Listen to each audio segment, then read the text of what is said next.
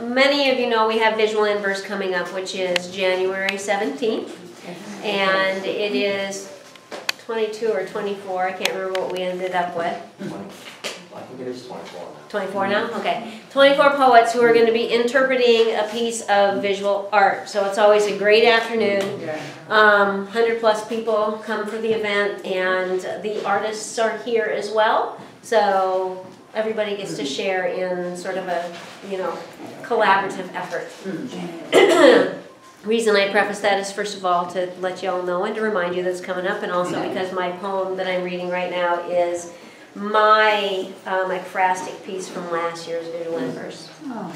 The piece was sunflowers, lots of oranges, lots of yellows, lighthouse, so earth, air, fire, earth, water, air, fire. There is a flare in the belly of our sky, yours and mine.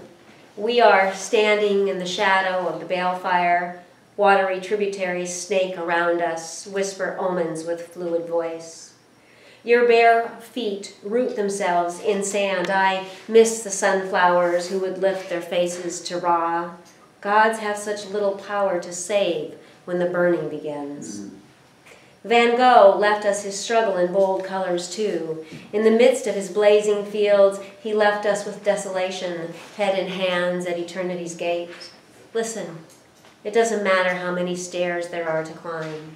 There is only the climbing, the continual climbing, the twisting and turning of the steps, and a light that beckons, that warns, that guides the flare that spins like a wheel inside our gut, where we are rent open.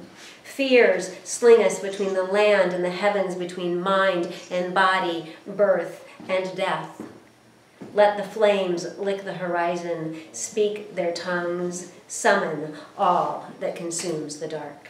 Oh, beautiful. Thank you.